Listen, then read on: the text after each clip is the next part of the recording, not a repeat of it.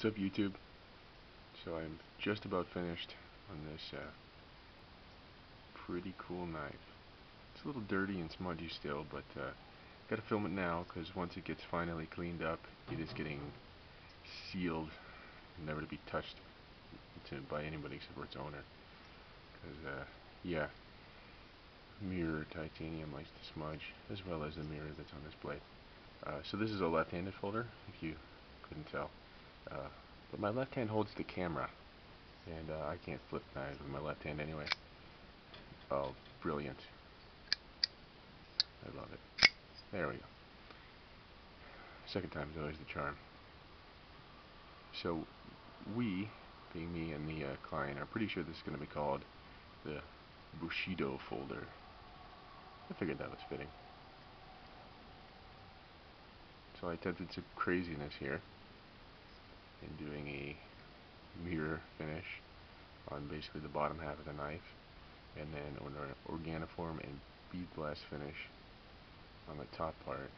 And this actually has a very subtle micro dimple texture to the blade that you really can't see on camera too well, I don't think.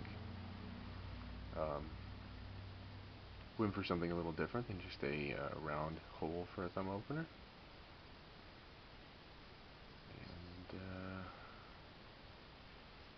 that's all the kind of cool new stuff that's on here. But blade is M390. We know how I feel about M390. Well, maybe you don't.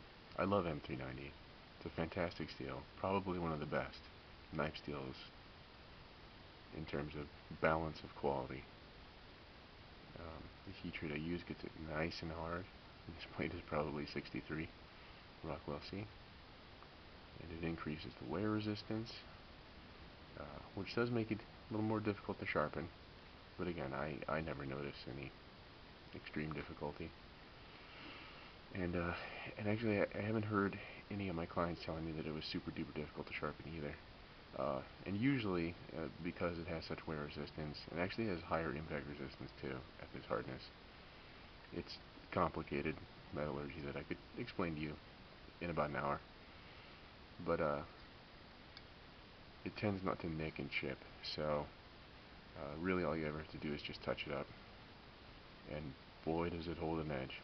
Let me tell you. So, digging M390. And liking this little knife. This is a 3-inch bladed knife.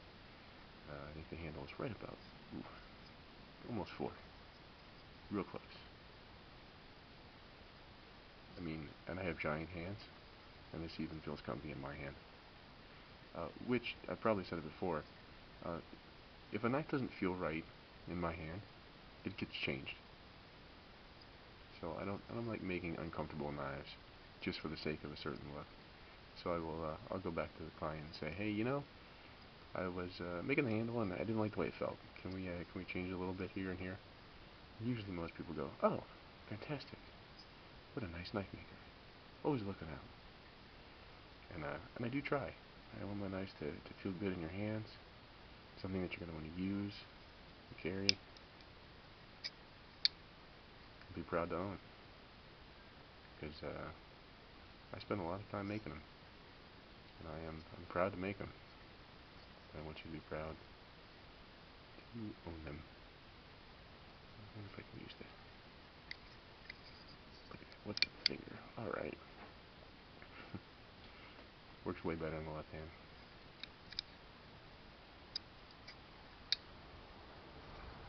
Lovely. So that's going to be the Bushido Folder.